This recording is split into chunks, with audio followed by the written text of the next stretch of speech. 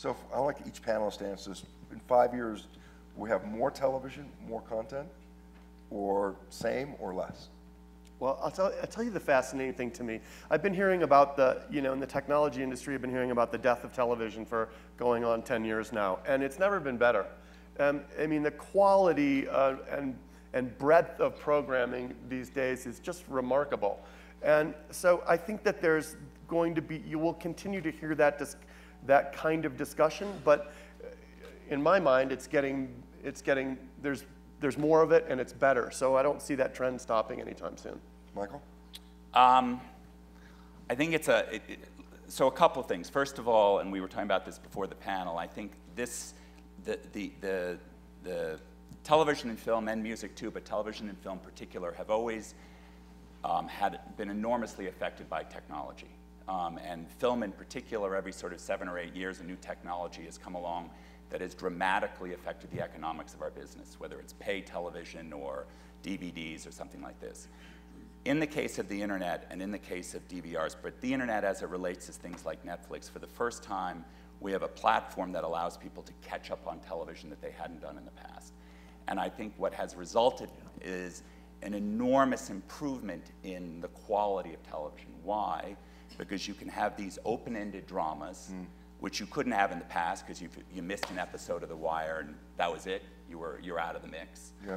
And so now all of a sudden you find these writers coming in who would like to create these 13-hour character arcs, much better than creating a 2-hour arc for television. And so you have this huge boom in dramatic television.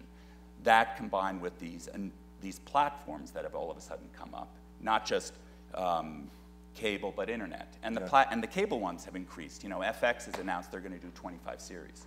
So yes, on the whole, I think, and good writing, by the way, begets good directing. So great directors are now coming into television. If you look at the pilot season this year, there were a bunch of directors who you would have never seen in television before, including Ang Lee, who just won the Oscar. Right. And that gets you great actors. So in this sense, technology has improved the quality of television. There is a point, in my opinion, where people, and it's already happening, where people are saying enough.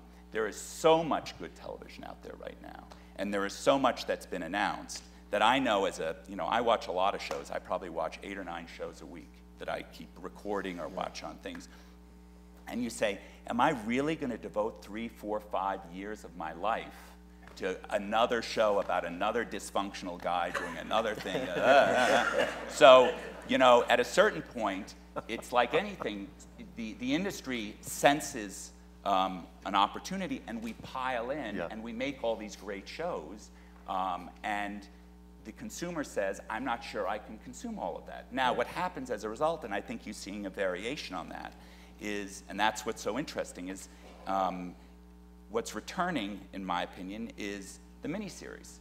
So now, all of a sudden, and you saw it with the Hatfields and the McCoys, and you saw more recent examples with other quality versions where you say to the consumer, you don't have to devote 5 years of your life. You don't even have to devote a year of your life.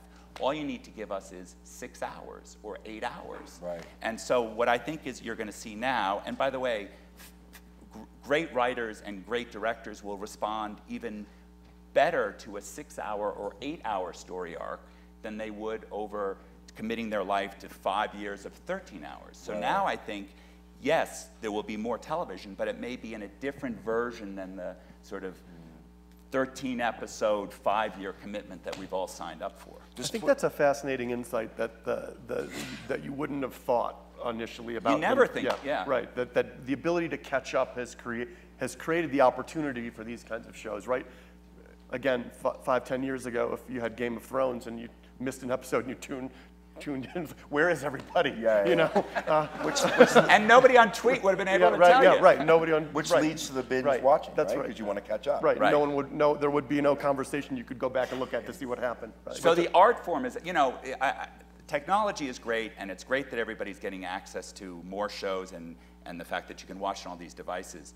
What's also interesting, and perhaps even more important, is that the art form itself is changing, and changing oddly for the better, which is not always the case.